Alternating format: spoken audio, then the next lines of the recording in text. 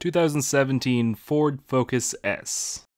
The end of the line for Ford's compact car, and on the surface, seemingly another victim of the sedan apocalypse. But underneath the hood is, something else that we need to talk about this car.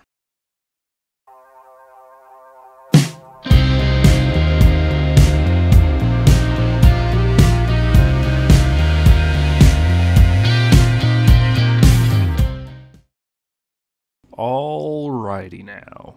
I've covered the Fusion. I've covered the Fiesta. Now, I'm here to talk about the death of the Focus and Ford's compact offering in the United States. Which is a shame, because the third generation Focus was a bit of a renaissance for the brand in the early 2010s. The first generation Focus was a fantastic small car that gave Ford probably its best chance against the Japanese brands ever. Now, Ford proceeded to muck it up by splitting off the European and American Focuses for the second generation, and giving the Americans something akin to a chromed up Mark I Focus, while Europe got something much more modern for the time. But here, Ford hit on something that the original Focus had set out to do. Give Americans a small American car that they could probably buy over a Japanese import. But despite all of the success it would bring, a change in market and the ever-loving search for profit margins meant that the small car would not live past this generation in the United States. And there's also another reason that we'll get to in a little bit. But, once again, the fact that Ford killed off its cars is a shame.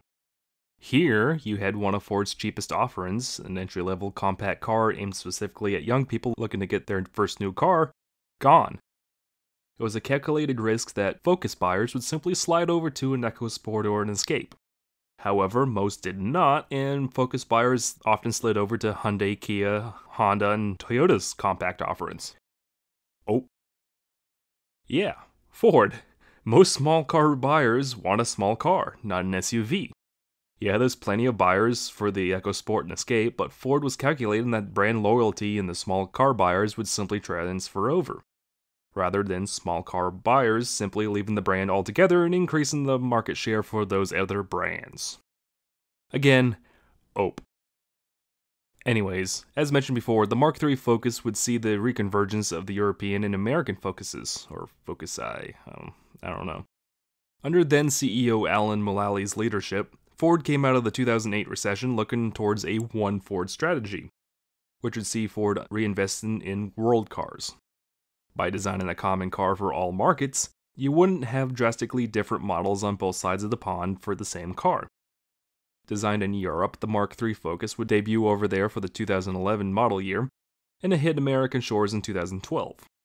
While the European model would be built in Saarlouis, Germany, and the American model built in Wayne, Michigan, this Focus would also be built in Thailand, China, Taiwan, Argentina, and Russia. And finally, the dreaded chrome new face of Ford of the American second generation would finally get the axe in favor of Ford's new kinetic design. Honestly, I like the kinetic design. The new face of Ford feels so out of place, especially when you put it up against the new edge of the design language before and the kinetic design you see here, or kinetic design 2.0, which is what this refreshed model is. Most Focus models in the States have the 2-liter Duratec 20 i4. ST models got the 2-liter turbo.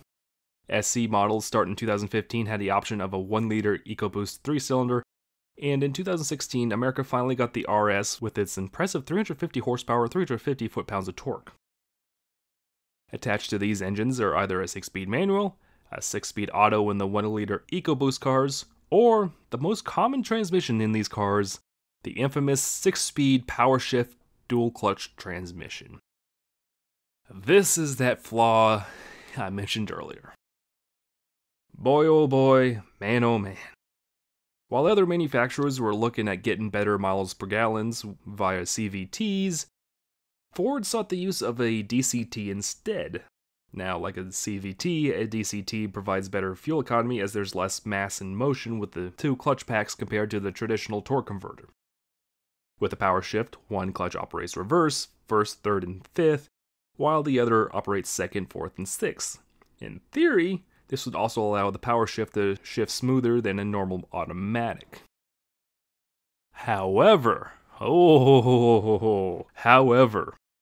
the PowerShift was doomed from the start. Ford opted to use dry clutch packs like you'd see in a manual transmission. Most DCTs use wet clutch packs that are bathed in oil. This allows clutch packs to shift smoother and dissipate heat better over dry clutches. You can see where I'm going here. Immediately, owners started complaining about these transmissions either driving horribly or flat failing. And while I mentioned drive horribly, I mean like they were shuddering badly. Initially, Ford claimed that it was a faulty throw-up bearing or input shaft that was causing the rear main seal to leak on clutch packs. But repaired Focuses were still complaining about these issues, often. Ford then tried blaming the transmission control modules, faulty wiring or connecting pins, shifter motors failing, pretty much everything but the design of the transmissions being faulty to begin with. This all culminated in Ford facing a class action lawsuit in 2017, and it would come out that Ford knew of these issues as early as 2010 when testers were even having to pull over on the side of the road because the cars were knocking themselves into neutral. Ford's response? If the customer complains about it shifting rough, then it's just normal operation for this new type of transmission. Yeah. You can kind of imagine how this all kind of blew up in Ford's face. Once again, Ford had egg on its face. They lost the class action lawsuit. 2012 to 2016 Focus owners were awarded either a buyback of their vehicle, a cash payout, or a discount certificate towards a new car. I'll link the website detailing the settlement in that description, as that was actually a very timed, sensitive settlement. But it's interesting just like how deep this whole thing goes. The issue is mostly linked to the fact that the design of the transmission was faulty from the start. While dry clutch packs were cheaper to use than wet ones, they also had a bad tendency to overheat, which would lead to failure or the transmission control module instructing the clutch to disengage to try to prevent further damage. However, Ford continued to repeatedly refuse to admit this, and in a lot of cases would simply swap out a transmission for a new one. But with the new transmission having all the same parts and flaws of the old one, so yeah, there came a certain point where even dealers were fed up with this.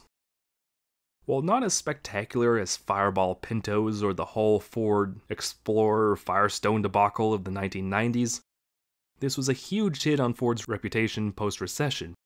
Ford had been coasting on the merit that they didn't have to declare bankruptcy, and they didn't have to take a government bailout, but here they were making the same corporate decisions that were putting defective products into customer hands. You know, a lot of the same corporate hootenanny that was a lot of the reasons why America's car manufacturers were in the dumps in the late 2000s to begin with. Alright, enough rant. This turned into a downer quick. It's unfortunate I have to talk about the PowerShift, but that's because it's most definitely the elephant in the room concerning the Mark III Focus. It's a shame, even in its base model S form, the Mark III Focus is a great little car. It's not fast, no, but it's light and tossable in all the right ways on country roads. Really, the biggest issue with the drive boils down to the transmission when it comes to city driving. Taken off from stop signs and stoplights, it acts almost like a CVT as it stumbles from a stop and stumbles in between low gears.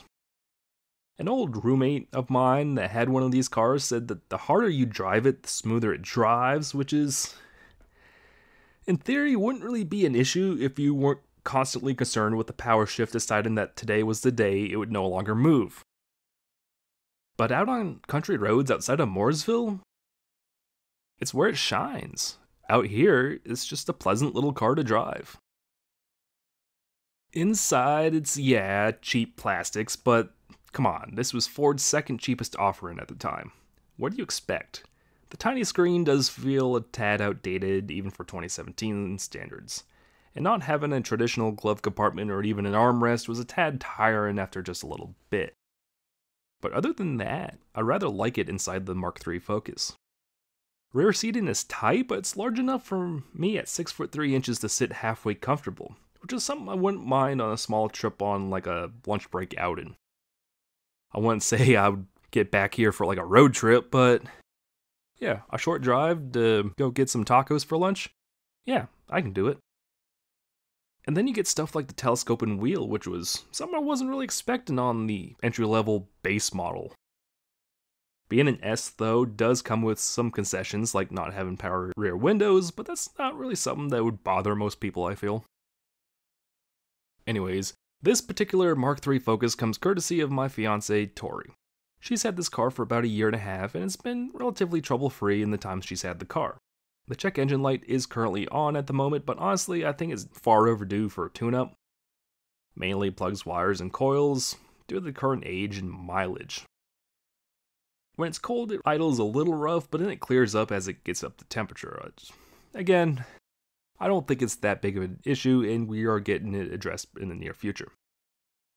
It's gotten her through paramedic school and has served as a fine replacement for her since her previous car, an Escape, was totaled when it was T-boned at an intersection. But Maggie, as she's affectionately named it, has been a fine car for her. She does want to upgrade into something a little larger in the near future, especially with us having a golden retriever puppy named Tommy Pickles. But the current used car market that's just an absolute dumpster fire at the moment for buyers has us waiting out at the moment. Just waiting for it to simmer down. So Maggie will continue to be Tori's daily for the time being. The third generation Ford Focus was a flawed car. While it was Ford's strongest small car offering since the first-gen Focus had debuted 12 years prior in the States, Ford went forward and kneecapped itself with a transmission that ended up being this car's Achilles heel. With the giant class action lawsuit that took around 3 years to go through, one has to think that that was a driving factor in Ford eventually killing off the Focus in the States to save face. You had a tainted nameplate now. No matter how good the fourth generation may have been, one would connect the dots that Ford simply decided to say F it and put all their chips into crossovers and trucks. Which would have worked wonders if they didn't proceed to flub the launch of the current Explorer, and the disaster that was getting Broncos out the door with their tops. And various other teething issues with new models like the occasional software hiccups on the Mach-E.